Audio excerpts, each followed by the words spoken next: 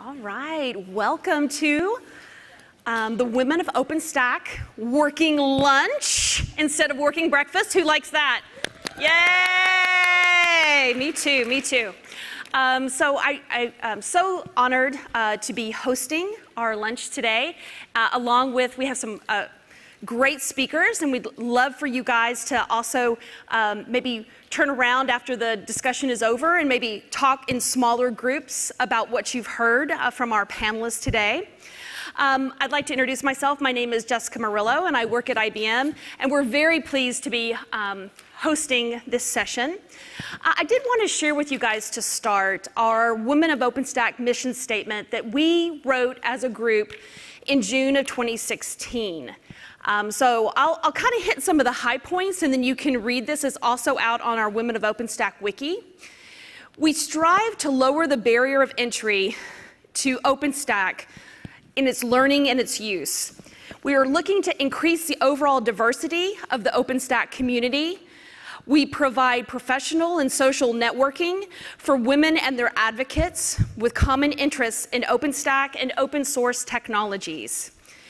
We're looking to achieve these goals through leading and sponsoring educational sessions and networking events that promote inclusion in the OpenStack community.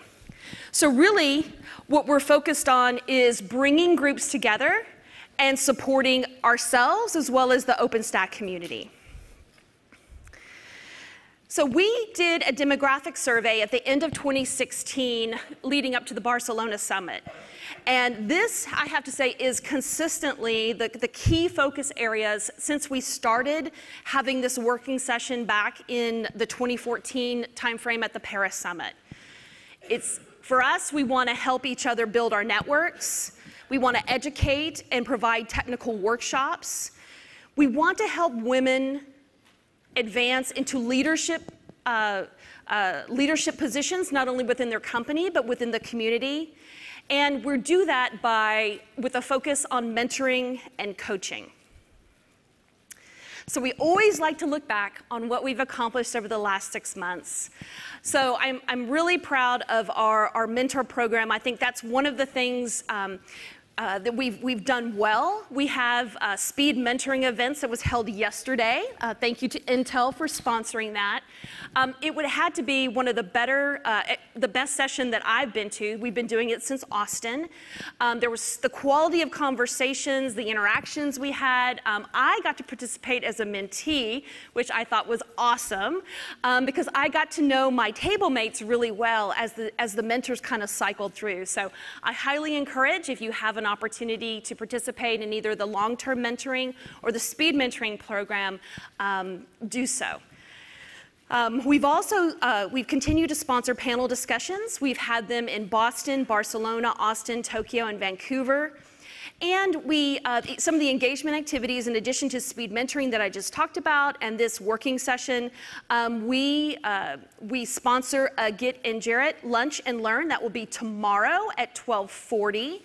And there'll be more information. If you want to see in the schedule, if you want to look for any Women of OpenStack activities, or that feature prominent Women of OpenStack, just search for Women of OpenStack in the online application, and they'll bring up those activities. So it's great that we come together at the summit, but we also strive to have regular communications between the summits. So one of the things that we put together in Barcelona was an editorial calendar. So we meet two times a month.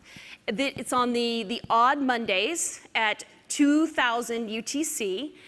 And in one of those meetings, we have a featured speaker. So thanks to Beth Cohen, we've been able to record those speaking sessions, and we'll continue that for the second half of the year and make those available through our Etherpad or the Women of OpenStack wiki.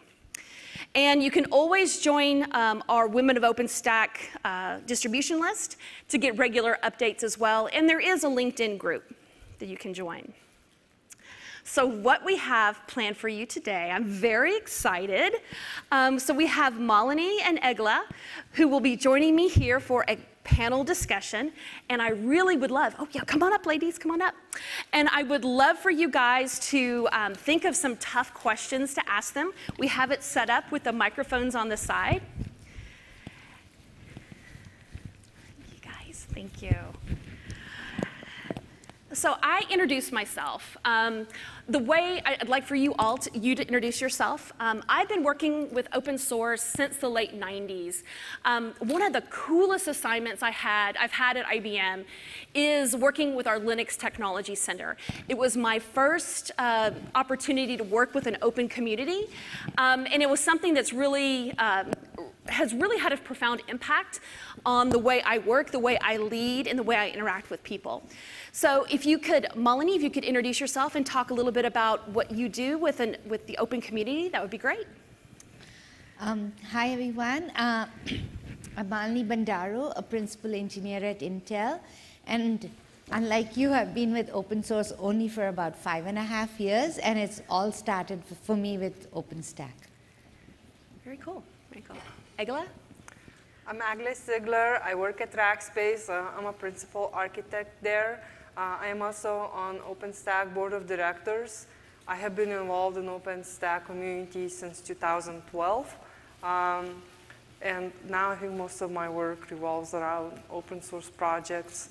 I spend a lot of time working on the OpenStack Interop working group, and Catherine Deep from IBM is also involved in it. So we could definitely use more women on that group. If you want to learn more about it, let me know. Yes, great. So my current job at IBM is working on strategy. And you know, when I entered the engineering profession, I knew that you have to be lifelong learners, right? Things are always going to change.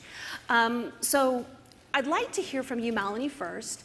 From working at Intel, what are some of the product innovations do you see coming in the next 5 to 10 years? First and foremost, being a hardware company, we're always looking at technology from that end. Moore's law is alive, things are shrinking, packing in more. But that packing in more is happening in every phase, in networking, in compute, in storage. And one of the latest things in storage is something called 3D crosspoint. It's non-volatile memory, very fast and very dense. So that can totally change how computing happens. Because earlier on, you know, you had your 3.5 gigahertz CPU frequency, and you know, your HDD was way, way slower, so you had levels of cache. You used to hide that latency of reaching memory, and all that will get really, really changed now with 3D crosspoint. We're just at the beginning. The media is getting ready, but all the controllers have to still get in place. So you'll find like a layer of caching under your DRAM with this 3D crosspoint. You might find moving your compute towards memory, maybe having non-volatile file systems sitting in your DRAM type of stuff. So it's just going to revolutionize things. So you talked a little bit about 3D crosspoint. What about like Internet of Things and kind of the explosion of data? What impacts do you see that happening? I see lots of edge clouds happening. Because finally, you know, all this data has to reach you and me and everyone. And so it does make sense to have like content distribution networks closer to the point of consumption with, you know, Internet of Things. You're not going to like bubble up every little temperature sensor reading. You still might want to aggregate it, determine if it's going, you know, outside of some bounds. Is there some alarm situation? Things like that. So there will be a lot of edge clouds out there, which will do a lot of the processing close to you, so there's reduced latency. Yeah. And then it bubbles up to the cloud. So Egla, so your day job is working at Rackspace in addition to your being a foundation board member. So thank you very much for your leadership there. So what are some of the key technology trends do you find your clients are asking for? I think we're heading towards multi-cloud world, and I think the trend has started a while ago, but we see more and more of that.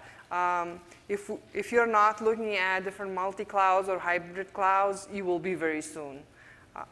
And our customers now, they're not only interested just in OpenStack or just in VMware. We find that they're running their workloads on OpenStack, VMware, AWS. I think it's amazing that now you can combine all of them and the technologies are evolving.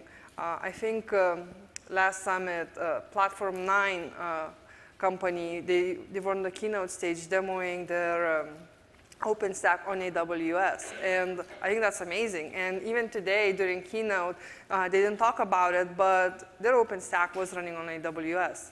So I think that's where we're headed. Yeah, I mean, some of the things that I get to work with, in addition to systems like Melanie, is emerging technology trends like blockchain and artificial intelligence and machine learning.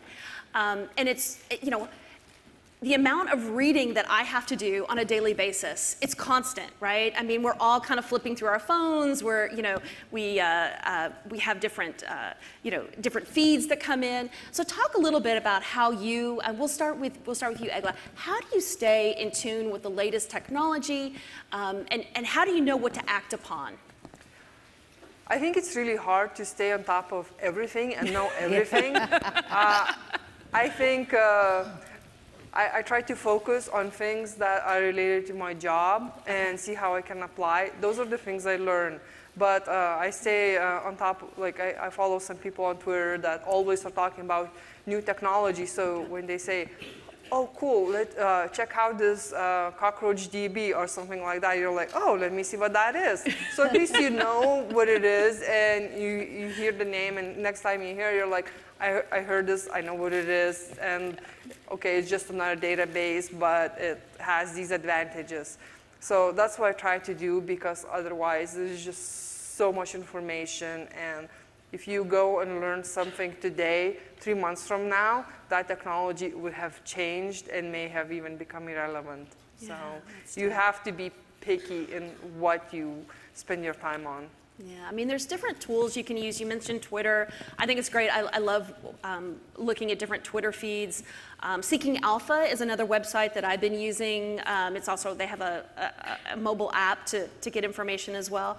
But Malini, how do you stay, how do you kind of cull through everything to find those nuggets that you really need to understand and use? I don't think I'm doing a good job at it. It's just like a flood out there. Yeah. And I like a name like Cockroach DB because it kind of sticks in your head. Then there's like so many that are so similar, and I like litter becomes jitter, becomes something else, something else.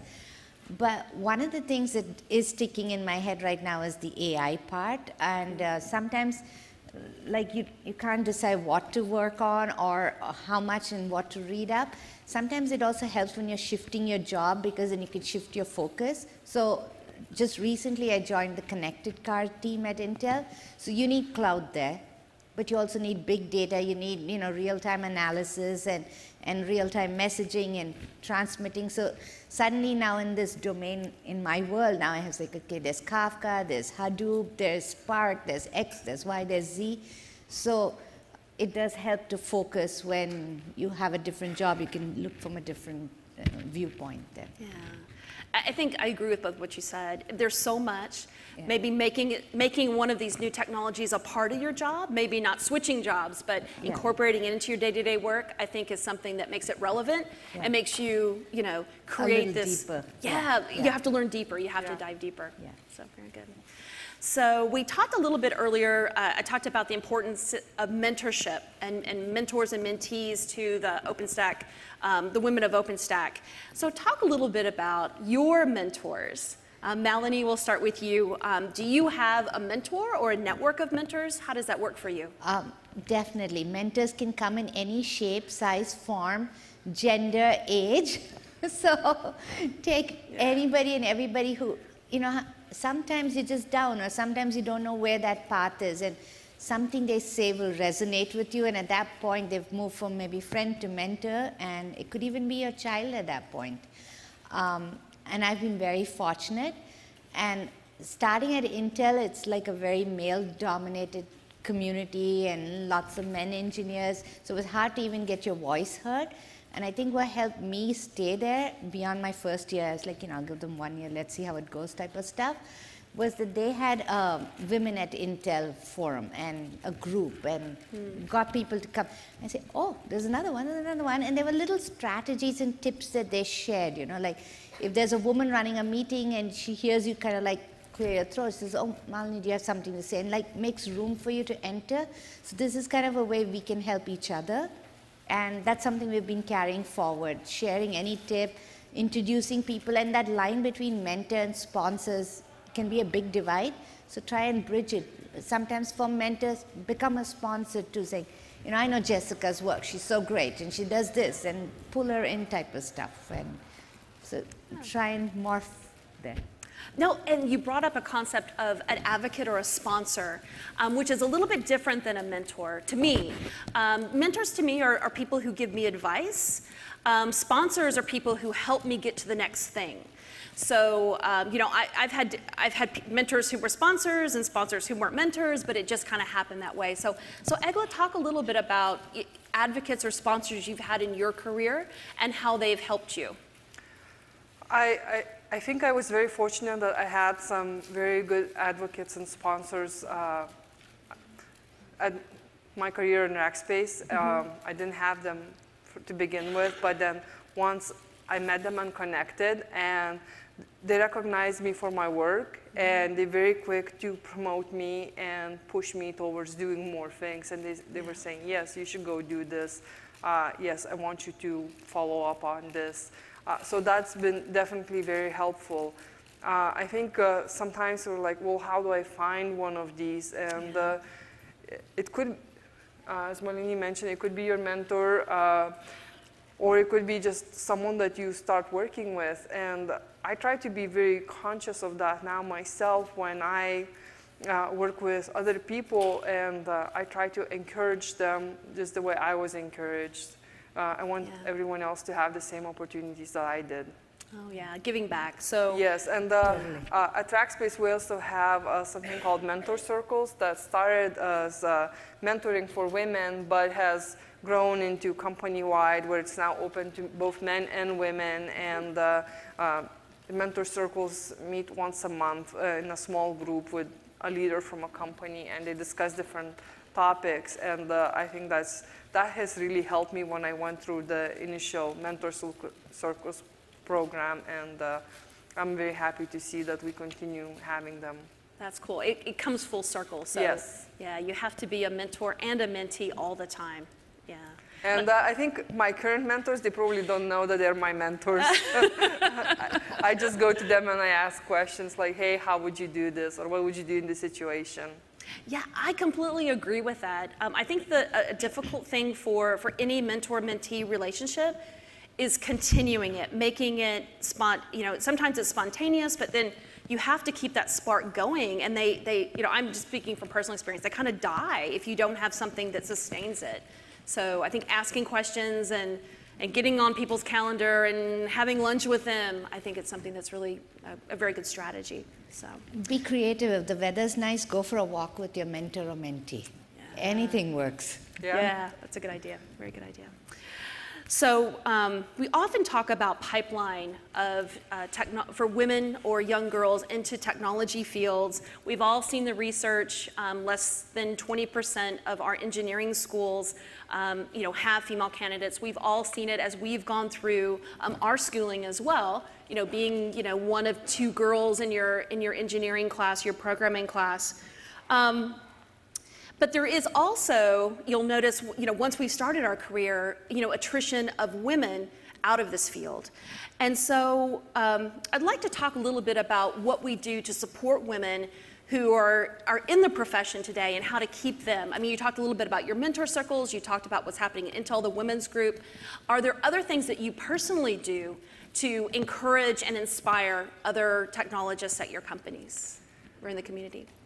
So personally, I try to have a group of women that I stay in touch with at Rackspace, and whether I meet them during some event, within the company, or someone introduces me to them, I try to keep touch with them and to see what's going on. And like even if they're not looking for a mentor, I give them advice. I say, hey, you need to ask for a promotion. You need to be doing this. You need to speak up. Don't assume that just because you're doing a wonderful, stellar job that you will get a promotion. Don't make any assumptions that other people will notice. It's the squeaky wheel that will get promoted, unfortunately. If you have a very thoughtful manager, you don't have to. But unfortunately, we can't count on our managers at all times. Yeah, I like to think it's not what I know, but it's who knows what I know. And Yes. what am I doing to make people know what I know? And it's constant. You know, you have to kind of create a system of doing that. So it's great that you talked a little bit about the squeaky wheel. I think everyone can think about this like, okay, when do I need to pipe up? When do people need to know about me? So what about you, Malini? So mine's a little more tactical. I mean, I do the mentoring, I encourage, I say you got to ask for your promotion, but you know, attrition can happen very easily. Yeah. When, you know, we have children, and many of our societies are like the mother does the most, okay? She puts them to sleep, she makes them the breakfast, and coming from India, China, that's very common. And I'm sure in the US too. So what I found that does help me retain women, and this is me as being a manager and a leader, is like saying, you know, go ahead and work a day or two from home if that's going to help you juggle things. And you know, it's like an hour or two of commute you shave off. That's time that you can rest or be with your child or have more time to study and catch up. So I've offered flexible hours, work from home a couple of times. And then oftentimes when we have our meetings, because we're cross-geo like China and Mexico and all that, I can hear that little squeaky voice in the background, Mommy, when you coming, when you gonna done? I just feel for them, because long ago was me there, right? And I could have just dropped out of this profession because it's so demanding in us. It's not ending when the daycare ends. So I try to have fewer meetings at that time. I try and say, you know, is this a day your husband can be there at home? And then that's the day when you present as opposed to somebody else presenting. So I try and kind of handle these kind of tactical issues. And then do you need another monitor? Did you lose your phone? And it's not really, you went on a business trip for me, and let's, you know, things like that. And then make them know that we care about them, count on them, and their success and our success is joined. Yeah. And I appreciate you doing that, because as a new mom, all of that rings true for me. My manager's like, yeah, work from home as much as you need to, if that helps you. Shave time, not too much travel, no travel or not too much travel since you have a new baby. So that's all makes a huge impact. If I did not have supportive management, I don't know that I would have been able to stay and do what I do. Because there's just meltdown days. I can't take this anymore. Well, and what you say, it's not just a mother's worry either. I think that's also a worry increasingly for more new fathers who want, you know, less travel. They want to be with their family. They want to support their new children and their family. So I think that's just a good overall practice as well. But I love that you you understand. You can take that from your understanding, and you kind of share that with them. That's awesome. So that's where diversity helps, right? Because we're thinking from that angle. Yes. So let's talk a little bit about diversity now. So I agree that when you have diversity on your teams, in your organization, in a community, it just makes everything better. It makes your products better. It makes your clients happier. You know, research shows that you have more satisfaction with products made by diverse teams.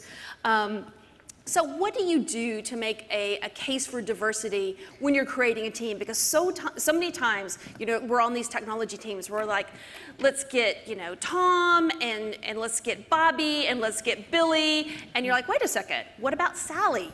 You know, can Sally be on the team too? How do you increase that diversity of teams and diversity of thought? Very, very conscious. Like really likes like, okay? So, you know, there's a storage lead in our team, and can we please have so-and-so, it's a he, in America, speaks English. I was like, God, There we go again.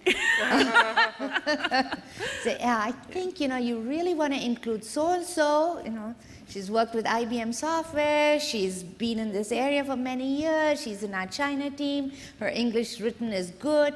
So I have to really fight that barrier. I know there's going to be success at the end of the day, and some of the things I try to do there, now that we know we have a Sally somewhere, is like, let's try and bring Sally over 2 weeks earlier. Let me try and have you both in the same town working together. So you build a bond and you realize you can, jump high up and be caught by each other type of stuff. And it's a lot of effort. Yeah. And another thing is, even our China manager, awesome guy, really good technical, he says, oh, but she asked me for work-life balance. Shudder the thought. Okay. Oh my gosh. Oh my gosh. She'll be wonderful. Just help her right now. I mean, those children won't be children too long. And if we don't have children, who's going to buy all this technology in 10, 20 years? So true. So do you have any other strategies to kind of help that diverse team, help build diverse teams? So I try my best to make sure that we go to Chris Hopper and hire as many women from there as we can. Yay! Because all of my friends either already work at Rackspace or have worked there, and I'm running out of friends, and I cannot bring any more. So I need new friends. All right, Egla needs new friends. If you're looking for a job, let me know. That's great. That's great. So this is a question that I'd like for you guys to turn to the person next to you and discuss. But first, I want to hear it from Malini and Egla. So what is, we'll start with Malini first.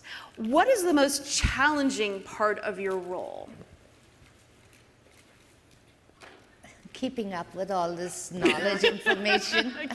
I think we've got the human part kind of set, having been at Intel 8 years, I know who to reach out for what and then to pull teams together, but there's so much information out there. And sometimes I think of open source projects like mushrooms. I mean, there's a new project coming somewhere, can I leverage it? Yeah. So for me, it's this information overload. Gotcha. What about you, Egla?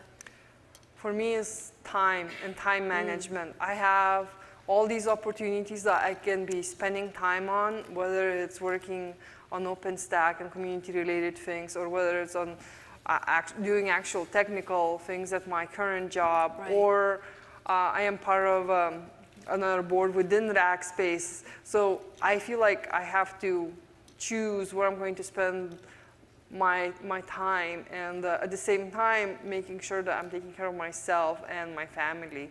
Yeah. So if anyone has any ideas on how to extend the hours in the day, please let me know. All right. Yeah, but to that comment, there is no work-life balance. It's just going to be things everywhere. So it's all about prioritizing, and your priorities will change in life over time. And very true. So it's just like, what's the most important, or what's going to be giving you the most return, and you have to do that constantly. Yeah, if you want to write a book and you don't have time for it, find the time. Don't do as much work. It's terrible advice, but that's the only way to do it. No, I mean, I think you're right. I mean, I think the work-life balance, it's a fallacy. It's always imbalanced, and you're always trying to figure out your priority. I completely agree with that. So make sleep a priority, okay? Yes, sleep is good. Okay, for Egla, so what is the best career decision that you've made? So I was thinking about this, and I had two, and they're kind of similar. One is move companies, and another one move teams. For moving teams, it was within Rackspace, and I was on a team for, I think, almost 4 years. I knew everything inside out. I could do everything from get requirements, write code, to deploy to production. It was one of those devs that had production access, and everybody relied on me. And I was like, wow, what am I going to do next? And then I got, someone asked me to join a different team, and it was one of the most difficult decisions for me that I agonized about. I was I felt like I had to be loyal to this other team, another project that I invested so much time and energy on. And everybody counted on me, and how could I leave them? It was very hard, but I moved, and it turned out to be the best decision I could make, at least for me. The other team went on fine. I was replaceable, and I grew. My career really took off after I moved to another team. Okay. I'm going to switch it up, Malali. What is the worst career decision that you've made? I think there's a point you got to return. If something's not working, you have to change. So one time I was like, okay, like this, I know this stuff, I've invested so much, maybe, if I stay another year, I'll turn it around, the stock will be worth something, da-da-da-da. Because if you're number 3 or number 4 or something in a company, it's a pretty big deal. So the decision I made was to stay. It wasn't so bad, there was jobs afterwards.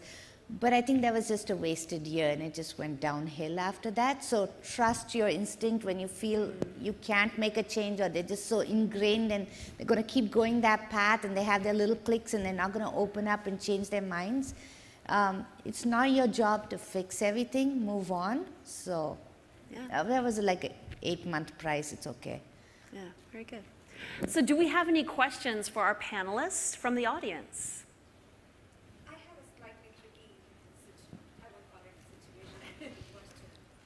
Do you mind just moving to the microphone? That way everybody will hear you.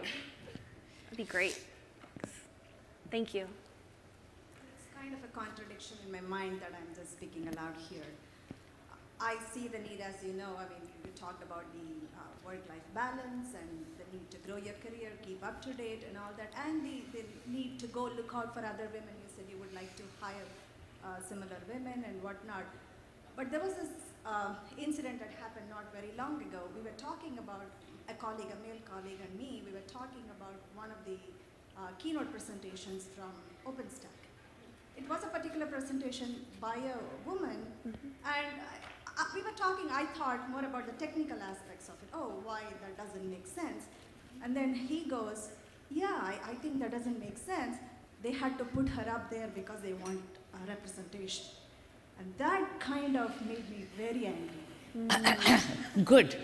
That was the right response. Yeah. Good response, yeah. The point is, we are talking the technical merits. You may like it. You're entitled to your opinion. In fact, to be honest, I didn't think of it very highly from a technical point of view. But that's besides the point.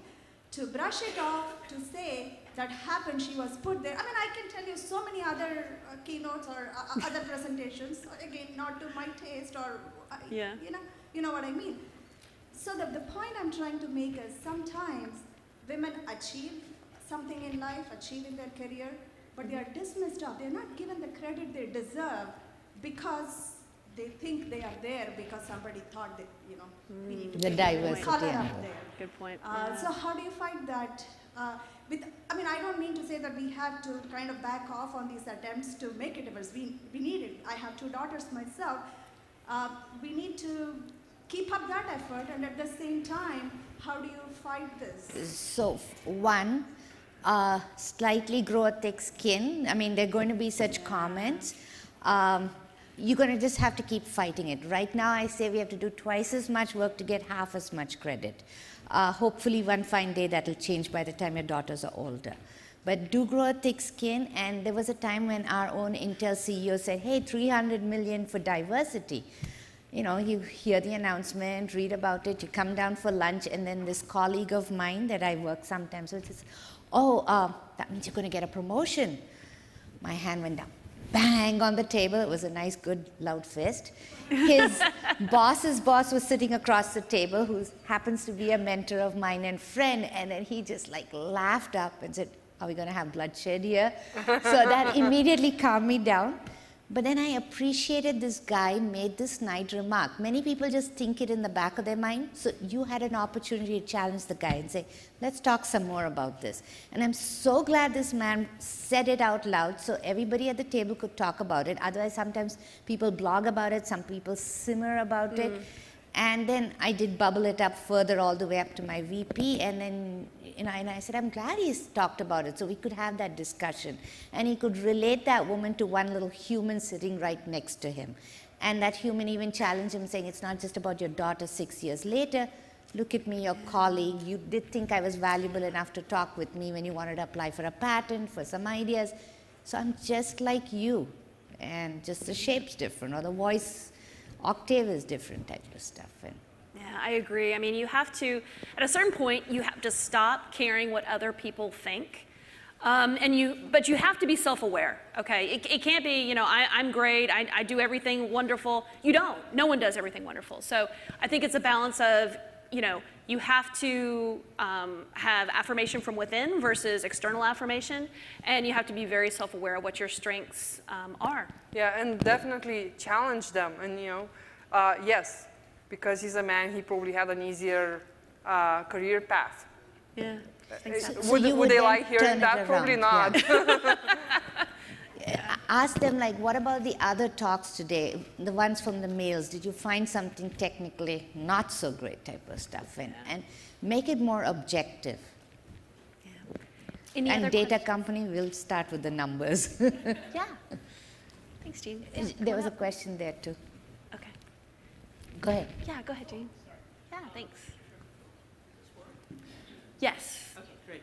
Since you're from Intel, I wanted to just mention that Diane Bryant was one who would often have women's lunches, and she said that there's mentorship and sponsorship. I just want you guys to talk about that, because it sounded like sponsorship was something that was very powerful. It is totally and that's one thing that often that women don't have an opportunity to have. First of all, there's so few of us, and watching out for each other matters. So I'm just so happy that Diane does that, okay? And she is an active sponsor. So when she hires women and she says they're good, she'll say, hey, you know, you're ready for the next level. And then she reaches out to get letters of recommendation. She reviews the wording even, says, you know, it's more powerful if you change this word. Because sometimes, you know, the letters about women, and they kind of be like, oh, she's kind, or she's friendly, or, you know, some rubbish like that, as opposed to saying, you know, they're great to cooperate with, or they have a breadth of knowledge. You know, those power words sometimes people forget to use. They just say, oh, she smiled at you type of stuff. And then I never had a sponsor for the longest time till I had one. And boy, it's like having the sun shining in this room, okay? I mean, like the full blaze of it. And my sponsor is Ruchi, who's been on the panels multiple times. I never knew it. I mean, I get goosebumps thinking about it. She says, oh, you know, just jumps, like go to another higher level, challenges you. If I say, you can run this, you can do that, and hey, you guys are doing a local event, make it a global hackathon. She challenges you, but she never hesitates to promote you. She never hesitated to put you in front of others, to fight for your case. And I remember at one of my promotion cases, somebody we approached for a recommendation said, oh, you know, she'll get a recommendation from someone because she's friends with him. I was like, where did that come from? I wouldn't even ask that person for the recommendation. And so what did Ruchi do? She just said, hey, you know, let me go and ask for somebody else. This person is good enough that there'll be multiple recommendations to choose from. So that's the sponsor, somebody who depends on you for their success, and they value you enough to push forward, and they don't even have a glass ceiling for you. They say, this person can rise to my level and beyond. I just want to see them bloom. And also what I'm hearing here is that it's not just empowerment, it's like a positive thing. You can do this, and what often is demoralizing is when people tell you what you can't do. And they're telling you what you could do, or you haven't even imagined that you would do. Yeah. So. Yes, absolutely. And if you're in any type of leadership role, or come across opportunities, whether it's for speaking, for conferences, for leading workshops, or anything like that, and you cannot do it, ask another woman to do it. Say, hey, I was asked to do this workshop, but I don't have time. Can you do it? And you'll be amazed that they're like, you think I can do it? I'll be surprised. Yeah, it's like we can't do everything ourselves, right? Yeah. Look around. Find people that can take some of that stuff away from you and hopefully grow into something big and wonderful themselves. So we have time for one more question, and then we're going to take a group picture. So yeah, go ahead. So how do you find the ability to work with hiring managers to increase diversity? Because the HR departments typically will follow the diversity line, but hiring managers is where we've found the most resistance and where we've hit the most roadblocks in IT of trying to find the willingness to recruit a more diverse workforce. You know, from my experience, managers have to be advocates. And so finding male advocates is actually pretty easy because a lot of males have daughters. Once they have a daughter, they have an understanding of what it's like for us in the technology field. So I think it's by creating that awareness and creating that connection is what will help get through that. I do. Yeah. I'll comment. Intel, numbers. So we incentivize our managers, like, count the number of males in your team, count the number of women. And, you know, we want to make this like the population representation, one fine day 50-50.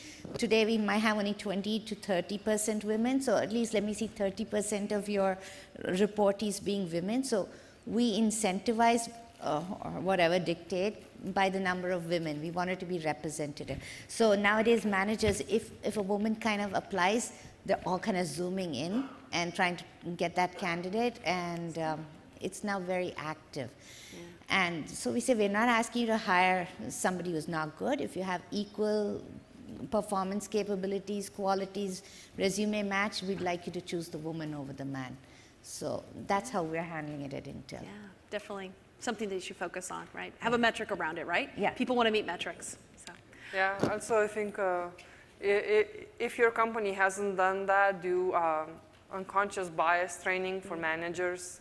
And at least if you can, ask to be on the panels when they're interviewing other women. So it's not, you know, a woman comes to interview with your team and it's all guys, and you know, she probably was like, I don't want to work with them. And so make sure she sees at least another woman when being interviewed. Yeah, that's very helpful. Great question. So we do that, and then we do another thing. When we write the rec, the description of the job, there was one company that I came to know that reviewed the text and says, you know, this sounds too masculine when you start saying must have this, this, this, and you just put, you know, a list of 10 diverse things. So they say tone down that word, say it's nice to have 3 out of these 5 things, or 3 out of these 10 things, or it would be nice to have, so we don't push back the women. Because this was even mentioned in one of those lean-in talks. The man will say, hey, I have 2 out of those 10. I'm the best fit. And the woman says, oh, I have only 9 out of 10, and I won't even apply for it. So we've changed things in the wording too.